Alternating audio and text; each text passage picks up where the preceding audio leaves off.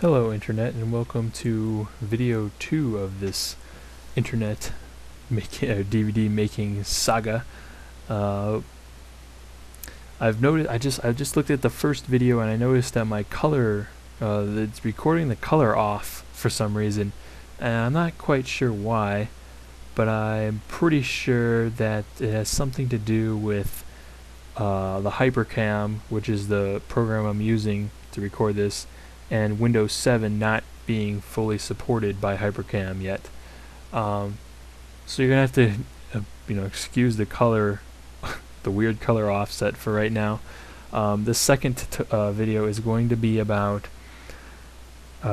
using Sony Vegas Pro and DVD Architect Pro to make a DVD. So if you don't have DVD Architect Pro and don't plan on getting it, I suggest you click back to the main video and go to the next video where I shall explain using a different method, namely without DVD Architect Pro, on how to make a DVD.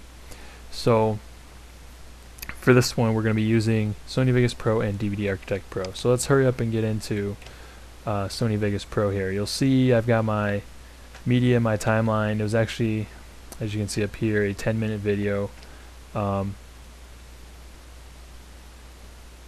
And it's also interlaced,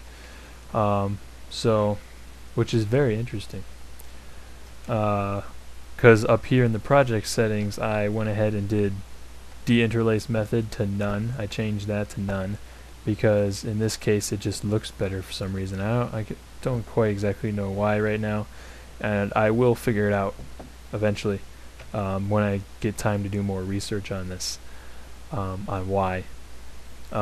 So that's probably going to be the next thing I do after I finish this video. So anyway, I cut it down to 1 minute for easier rendering for the sake of this. Alright, so yeah, so we're going to go up and we're going to go File, Render As. I'm just going to leave it as untitled. You'll see I've already rendered it 3 times, so I'm not going to actually render it. And the none blend and it's the deinterlacing method that I chose. So if you're going to be using DVD Architect, we want to render it as an MPEG-2.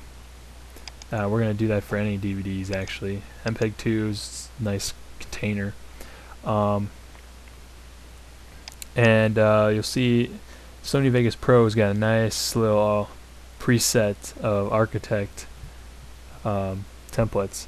So since we do not have widescreen right here, because it doesn't tell you up here actually, but I know it's not widescreen, so I'm gonna just pick a DVD Architect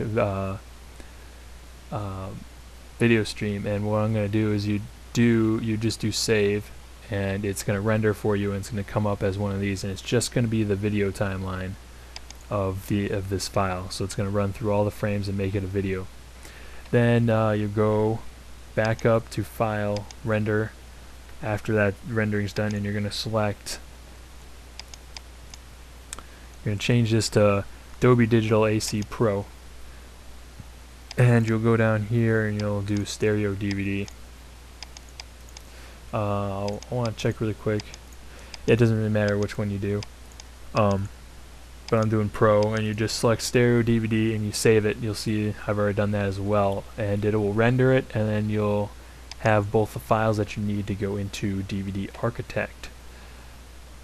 So back down here, we're going to switch up, bring up DVD Architect. You go over here, you'll see it's kind of like Vegas. I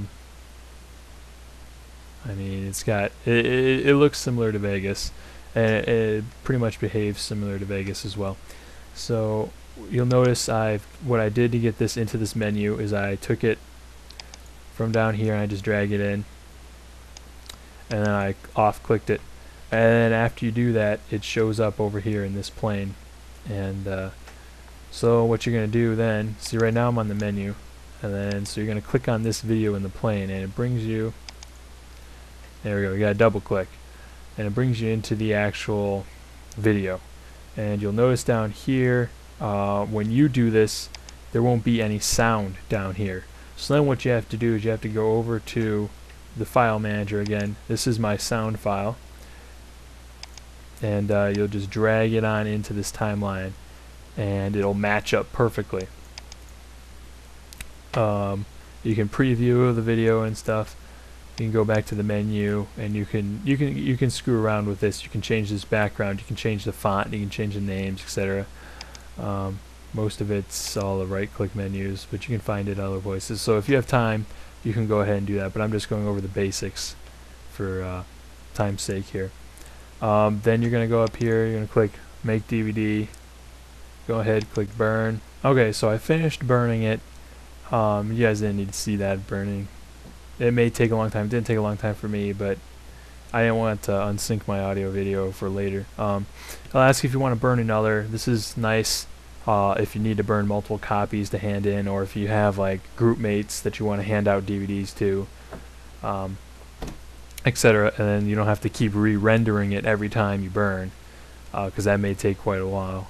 And then you click No, and basically you've done. You got your DVD here. See if I can pull this up.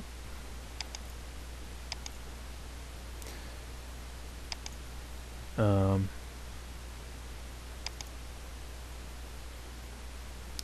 I do not want to play it with Windows Media Player. And it brings up the menu, and boom, voila. There's your DVD straight off the DVD.